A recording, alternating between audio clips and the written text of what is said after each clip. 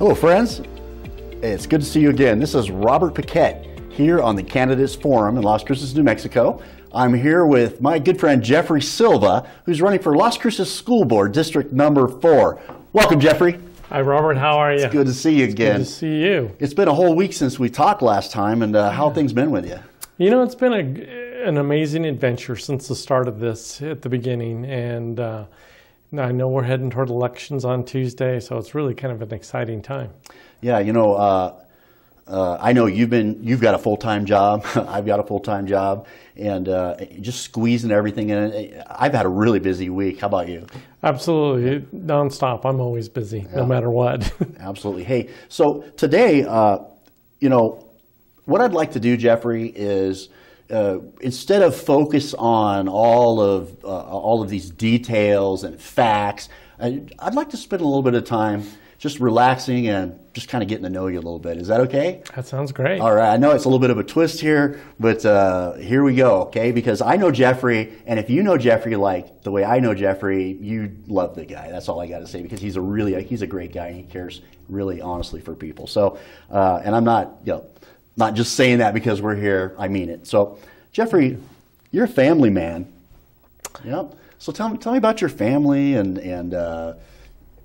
your kids and what's going on with that? You know, I have 3 sons. I have an older one, Austin, who lives in Albuquerque. He is a graduate of New Mexico Tech and Harvard. Mm-hmm. And then I've got a middle one, which is Jordan, who went to New Mexico State. And then many of you know my younger one, 11-year-old Zane. Oh, that's right. So New Mexico State. Yeah. Oh, yeah. Did he graduate already? No, he's considering going back and finishing up. So he's that close to doing it. That's great. And that's Austin, did you say? No, that's Jordan. Oh, Jordan. So, what's his major? He wants to do psychology. Really? Yeah. So. And Austin, what's he studying? You know, he studied cognitive science at Harvard, and he did his undergraduate in double electronics. Wow. That's amazing. Yeah. Yeah. So, Jeffrey, how long have you been in Las Cruces? I don't know that answer exactly. Yeah. It's been a long time. I know. I spent 11 years here, and then I took off to Albuquerque for 2 years, and I've been back since early August, and love it. Just love being back. So you've been here pretty much in Las Cruces for a good 12 solid years. 12 years, yeah, absolutely. Wow. Jeff, what have you been doing for 12 years in Las Cruces? I mean, some of us know, but a lot of us don't know. But before I get there, do you have any hobbies? I'd like to know. Yeah, I love to bike. I love to road bike. I love to mountain bike. I love to hike. I mean, the mountains around here are so beautiful and peaceful that that's really my hobby, is to get out and enjoy the outdoors. I love it here. You like the wilderness? Oh, yeah, absolutely. So where do you like to go biking around Las Cruces? You know, I usually like to use that trail down Traverse Road. Mm-hmm. I usually like to go from my house all the way over to the university and back, and it's quite a ride. Yeah, isn't it? It's like something like 10 miles round trip, or 15 or something like that? It's about 18 miles. Oh, 18. From my house to the university and back. It's like an 18-mile round trip. So. I love biking too. You know, Las Cruces has some pretty good bike trails. I don't know if you guys know that or not. And they're not well maintained like Portland, Oregon or something like that. But you can actually go from any side of town using bike trails and find your way down to the river. And pretty much just cross a few roads and railroad tracks, and so that's good. I'm glad we're gonna have to go biking. Yeah, that sounds good. Do some stuff. Sports. Jeffrey, tell me about sports. Are you a sportsman? What do you? You know, I'm a Denver Bronco fan. You know, I actually have season tickets with my siblings and my parents, so I usually go up to see a couple of games a year, and so I follow the Broncos, and of course I follow NMSU. Football, basketball, and really I enjoy baseball. I've played baseball in my past, and I like the Colorado Rockies and the Los Angeles Dodgers. So. Wow. Okay. Well, I didn't know that about you. That's awesome. And so you're like one of those guys that just likes to not miss his games, right? When the big games. Yeah, absolutely. I love the playoffs, and if it's basketball, baseball, football, I love the playoffs. That's awesome. Hey, so now since you've been in Las Cruces for a long time, tell me what your favorite food is, Jeffrey. And I know I'm being off the cuff, really kind of silly questions, guys. But, I want you to know, Jeffrey, he's a good guy. And there's some things that I didn't know either I'm asking. So what's your favorite foods? And tell me about some of your favorite restaurants in Las Cruces. I've got to tell you because, Zane usually loves to choose the different restaurants. So we like to go to different ones, different types of foods. So I'm kind of fond of habaneros, the Mexican food. It's been really good. And Zane's kind of a big fan of Cane's chicken. So really? He likes Cane's chicken? Yeah, oh my gosh. He could eat it 3 times a day if I'd let him. Oh, so you guys that know Zane, you know what to get him now for Christmas, right? Yeah. Some Cane's chicken gift certificates or something. Right. Now I got to go try it. I've never been there. Oh, yeah. So he loves it. That's great. So, so that's kind of like a little bit about you, Jeffrey. Now, during those 12 years, you have been really involved in so many different things, and I can't even try to ask the right questions to go through. So do me a favor and start back like when you first got to Las Cruces. Tell me the story, and then you started getting involved. And some of us know the story about Zane and how you told the Lord that you would help people out if he would save Zane's life, and he did. And you've been busy ever since. And tell me about, in detail, if you don't mind, about a lot of things you've been doing for 12 years here. It started obviously 12 years ago when I showed up here in Las Cruces, loved the area, fell in love with Las Cruces, and everything was going perfectly well until one night my wife at the time was having pains and was passing blood, which we knew that she was still 10 weeks out before our child, which is Zane, was going to be born. But we ended up going to the hospital, and this still sinks in to me to this day, is that the doctors said, well, there's going to be a baby here pretty soon. And I was just like, what does that mean? A premature child. So we're going to medevac her to Albuquerque, and you'll have to drive up to Albuquerque to meet her up there. So on the runway in a medevac flight, she went into labor. So right before they took off, they ended up going back to the hospital. And they ended up calling me, which I was already near Hatch at the time. And they said, you need to come back. And so I returned, and Zane was born, but his condition was not good. And I'm glad I can talk about it now, because before I used to break down every time I talk about it. Well, Zane's a very happy young man right now. Yeah, and so they let us know that he probably would not survive the next 72 hours, and they transported him to Las Palmas NIC unit, Neo-Intensive Care Unit in El Paso. And even then, he was so critical that they didn't predict that he would survive. And this is when you first got to Las Cruces, within a year or two, is that right? You had plans, you had these, your family's moving forward, and then this happened. Yeah, absolutely. And I ended up going home because my wife at the time was, in a different hospital, which she was had her own medical problems that were very serious. And then Zane being critical, I just went home, and I just like, why? What happened? That was the defining moment, right? Yeah, it was definitely. And, I, fell down to my knees, and I, just asked the Lord that if he could save Zane and save Diane, that I would do all that I could for this community to help it in all different ways, and I never stopped. I mean, it started with the March of Dimes. And you are a man of your word. Yeah, and I'm very appreciative of the March of Dimes, and I'll never forget that, you know, it really took us a year for Zane to start to recover, and then was asked to be the board chair of the March of Dimes. And I remember the defining moment also was getting up on stage in front of a bunch of community leaders to explain our ambassador story, and I just broke down crying. I didn't even get a few words out, but I remember that.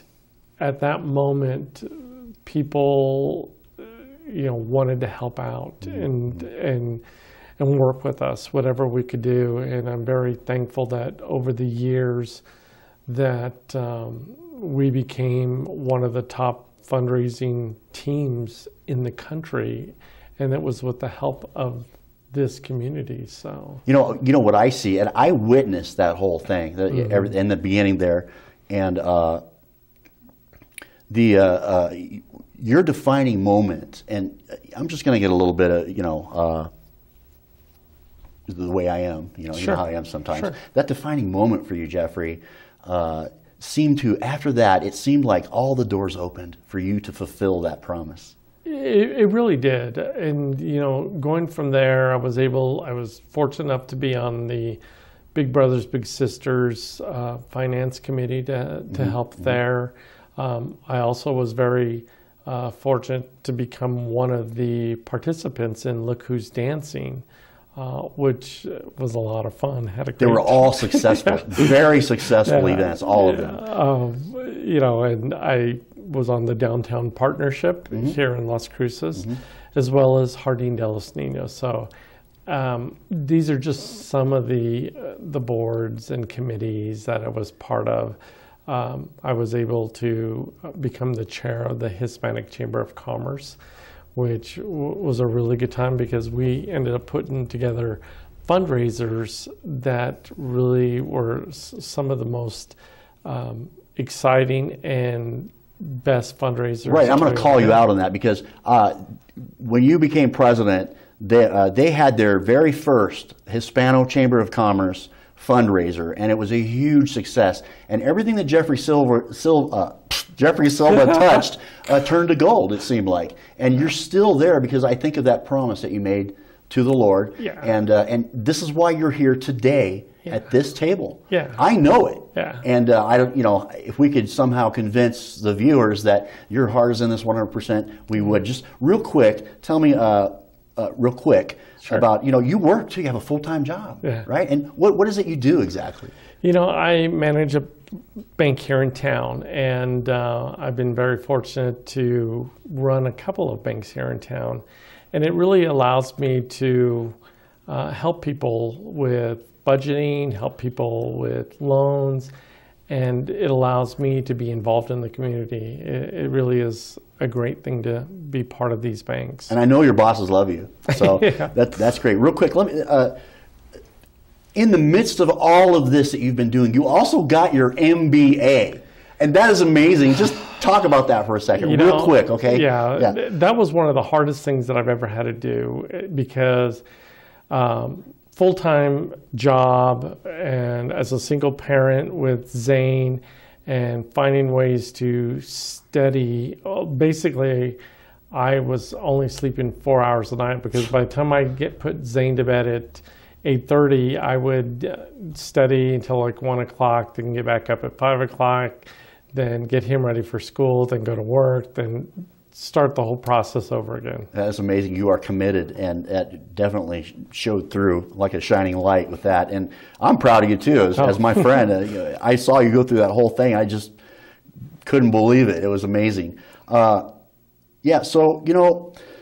I'm gonna leave it at that right here, Jeffrey. We're gonna leave this here, and we're gonna take a break, and we're gonna come right back, and we're gonna get a little bit more into the nuts and bolts that we were expecting, and do a recap of why it is Jeffrey is running and what he plans on doing for the Las Cruces School Board District Number 4 seat.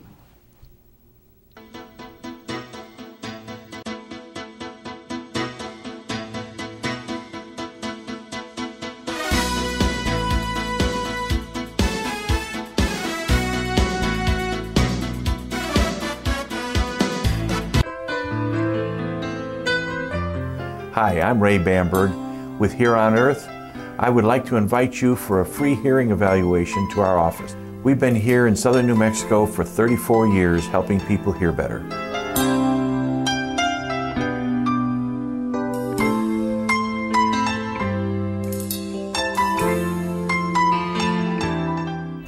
Hi friends, once again, thank you for allowing me to run for the Las Cruces Public School Board. I know that working together with you that we'll be able to get things done. A lot of great candidates out there and I wish them all the best. I know that it's time for a change and it's time to get started now. We can talk about transparency and working together. We can talk about trades and implementing them in the schools. We can talk about the safety of our children and getting those things done. And we can also have a discussion about the Columbia School. So together, let's work to get me put into the Las Cruces Public School, District 4. Please vote for me. Thank you so much.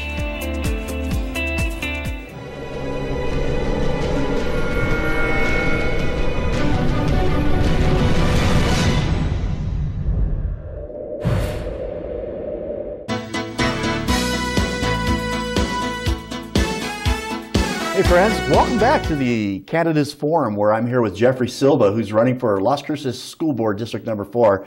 Welcome back, Jeffrey. Feels good to be back. Hey, last time before the break, we were talking a little bit more casual. I was asking Jeffrey some off-the-cuff questions, a little bit more about his personality, about his history, how long he's been in Las Cruces, what his family's like, and I dug a little bit into some personal issues, and he was very nice and he answered the questions, and we got to know Jeffrey a little bit better. So thank you, Jeffrey. I appreciate that.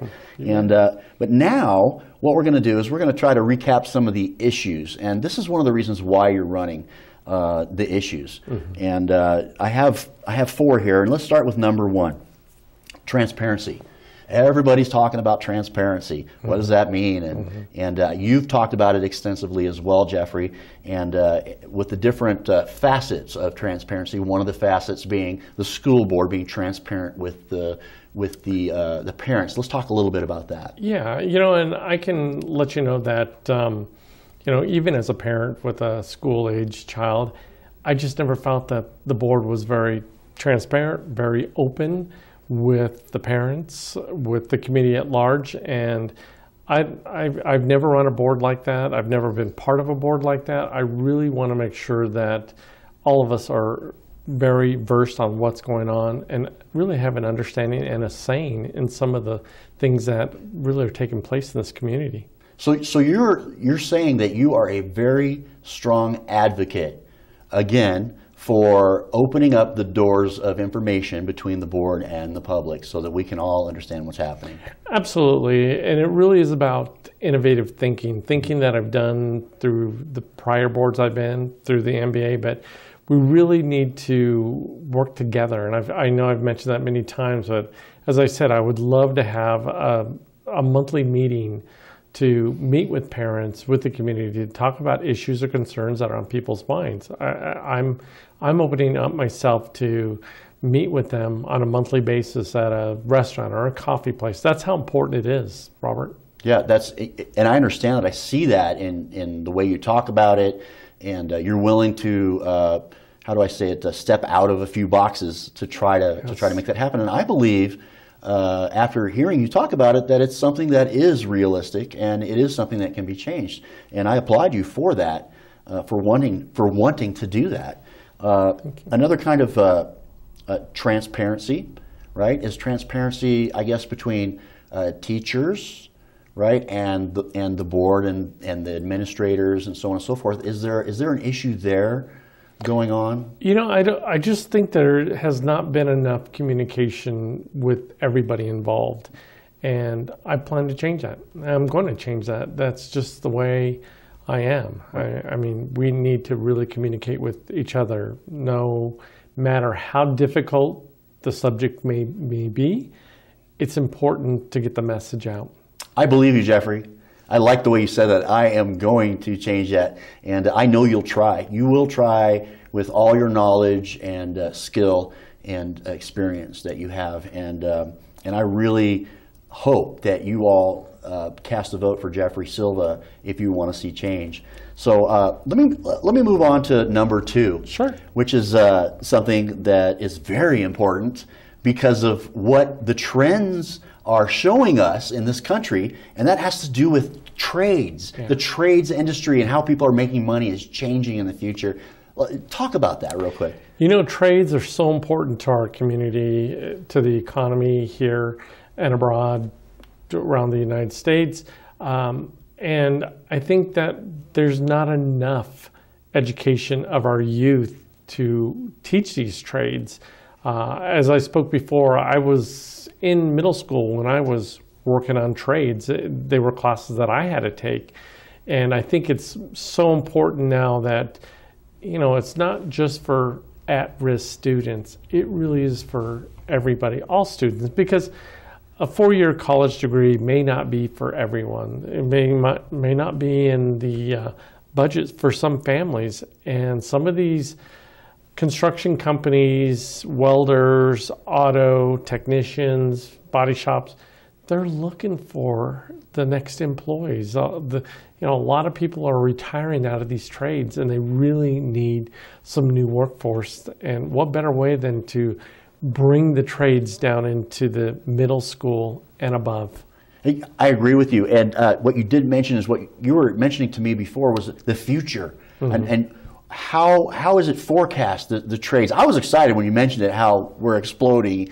And there's some things that you read, some articles, and just give me a cap on what's about to happen in this country. I mean, some of the trades are in such high demands that a beginning welder, you're talking 6 digits out of South Dakota, North Dakota. Wow.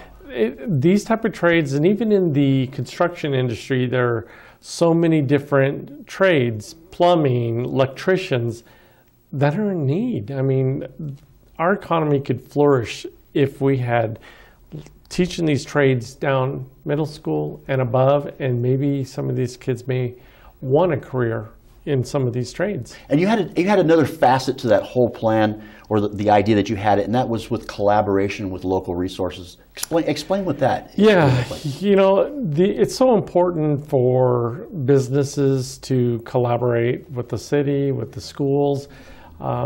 Junior achievement, those that have been part of junior achievement and have learned, it's such a benefit for kids. And so for us to collaborate with the businesses who are creating mentorships and internships, this is exactly the direction that businesses are going.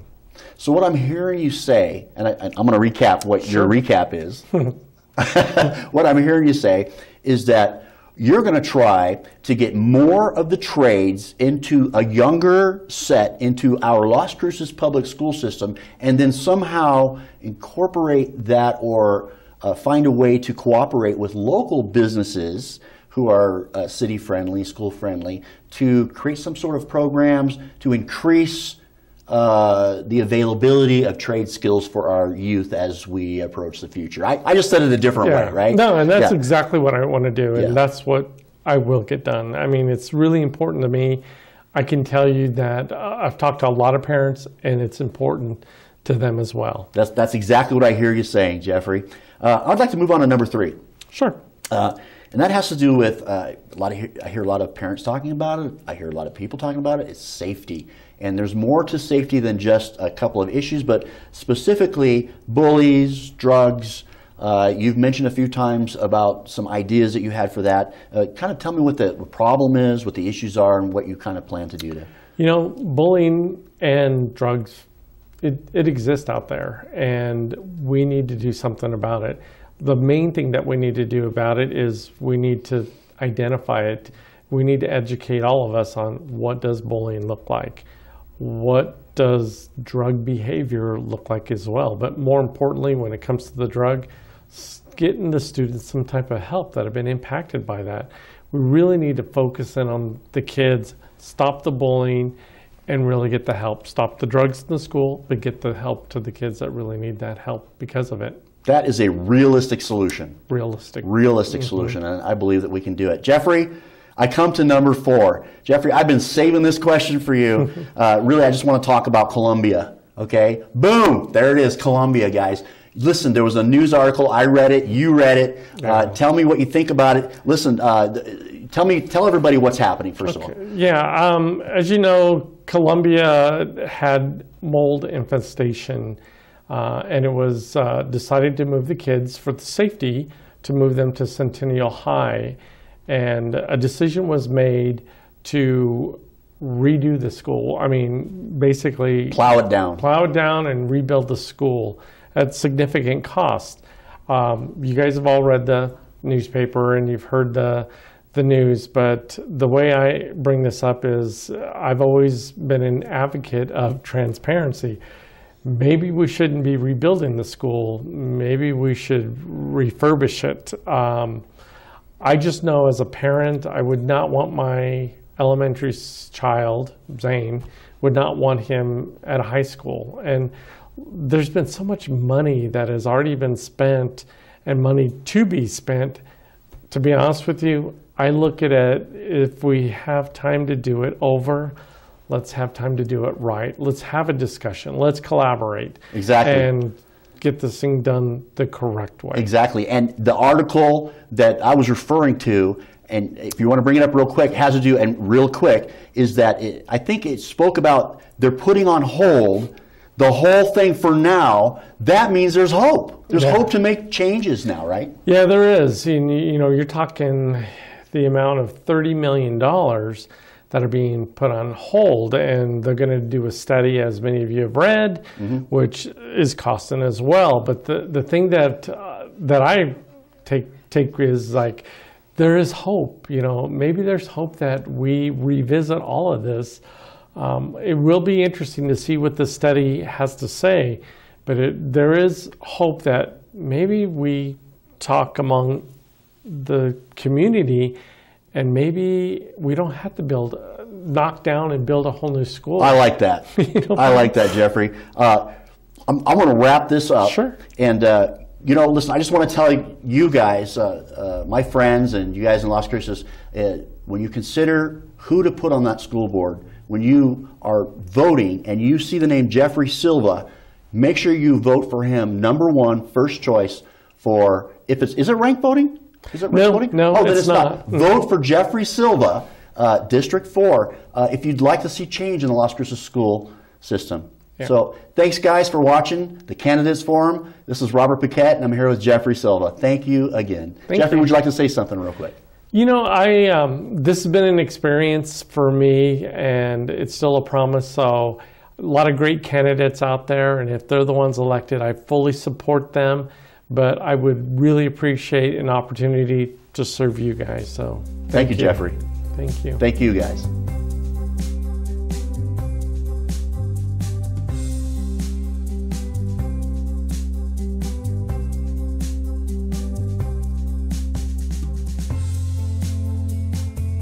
This is Jeffrey Silva, and I approve this message.